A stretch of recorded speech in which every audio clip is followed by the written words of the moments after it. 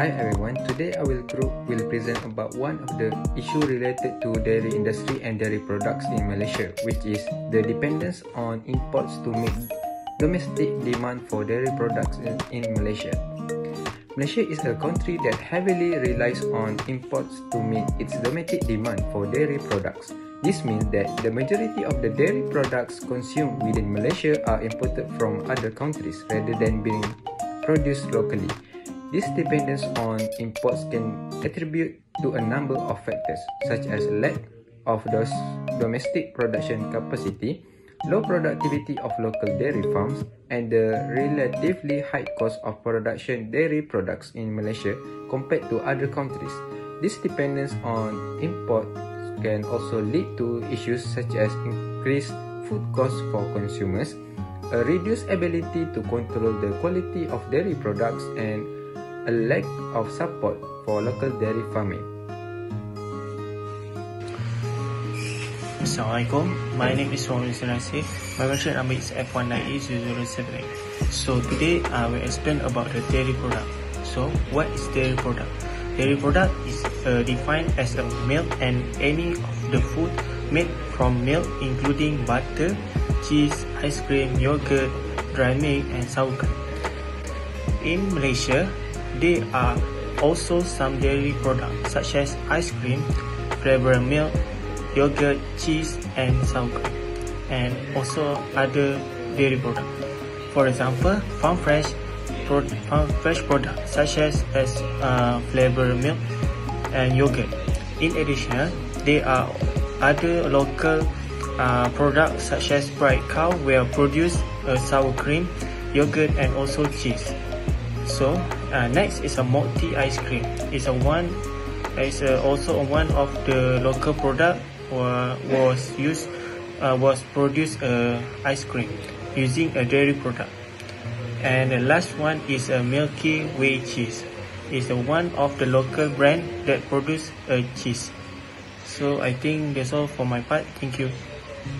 The graph showed the dairy products, eggs, honey and edible products that imported to Malaysia from Australia on 2021. As much as 147.51 million worth of products were imported. As we can see from the table, cheese and curd contribute the largest part in total of product imported, which is $54.18 million from 147.51 million US dollar.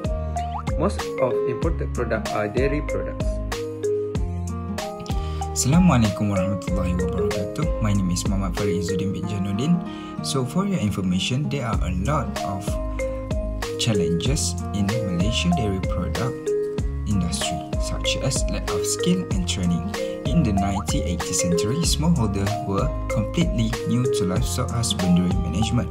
One of the main constraints of developing the dairy sector was inadequate training provided to farmers. This shortage of trained manpower at all levels leads to poor hygiene and milking technique, resulting in the rejection of milk by MCCFs. Moreover, is poor dairy farm management. Production remained low as management practices and record-keeping systems are not up to standard. Small-scale dairy farmers who own less than 30 dairy animals typically still use handwritten recording system, while others fail to produce any records. Other than that is inadequate nutritious feed.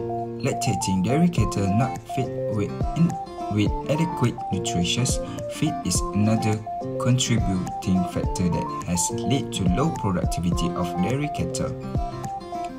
According to Devendra, lactating ruminants require adequate feed supplies and supplement, and there must be variation in feed quality.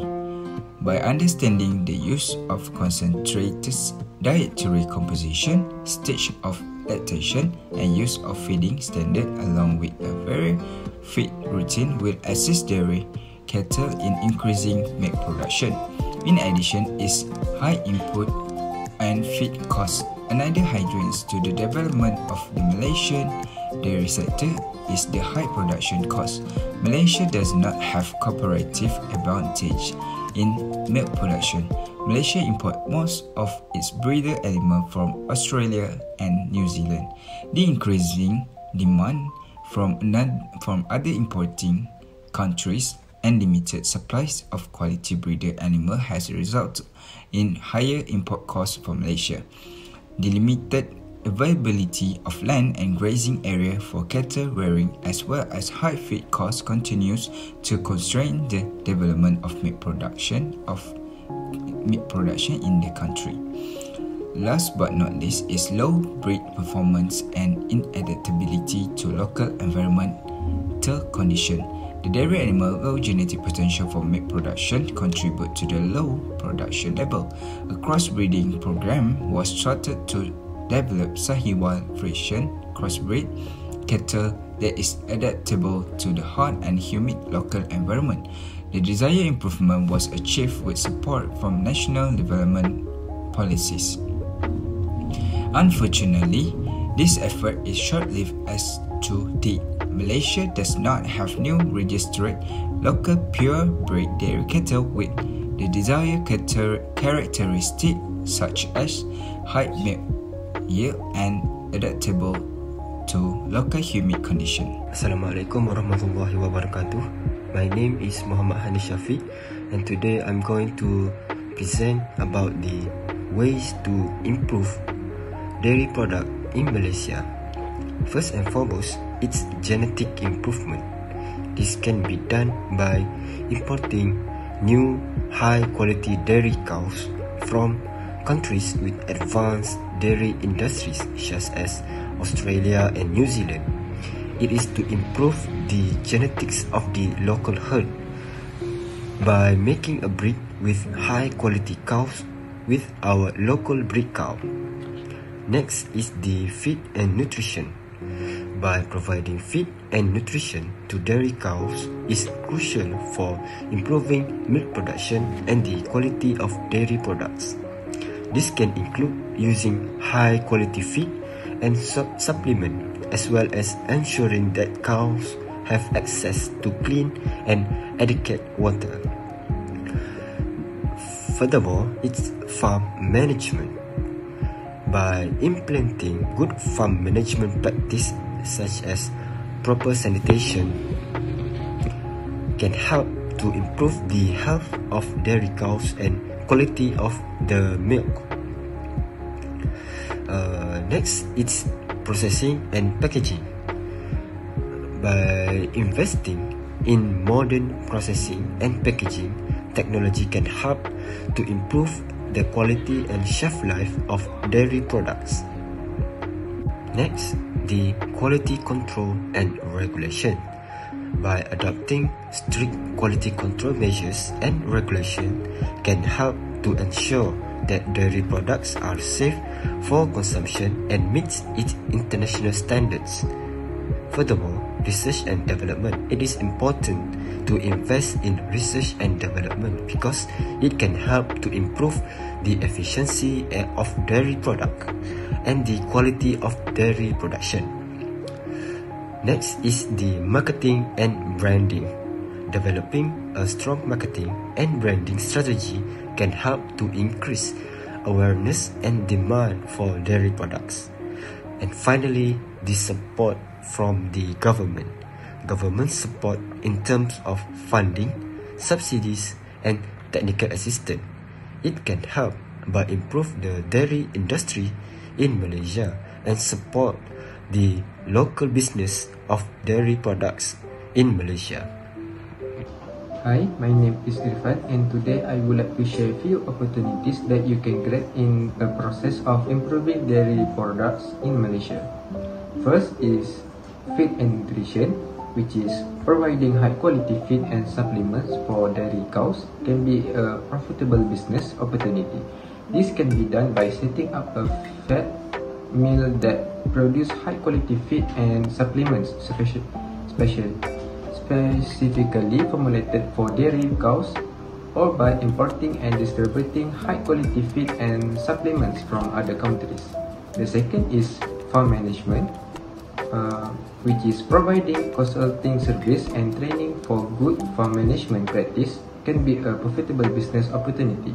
This can include providing training on proper sanitation, animal health, and milk production, as well as offering consulting services to help farmers improve their management practice.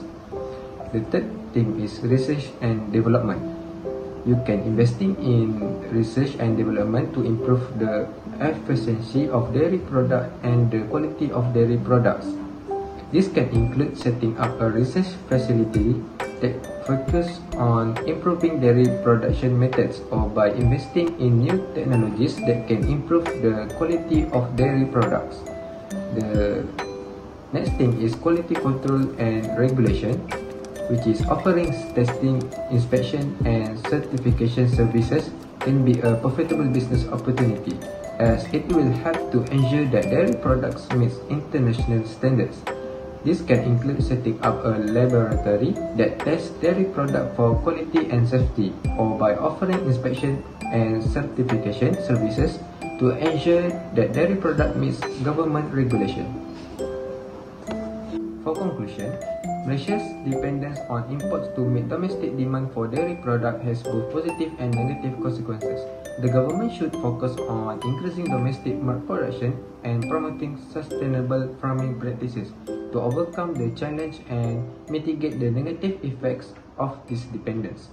Additionally, there are several potential areas for business in the dairy industry, including milk processing, research and development, and import and distribution. That's all from us. Thank you.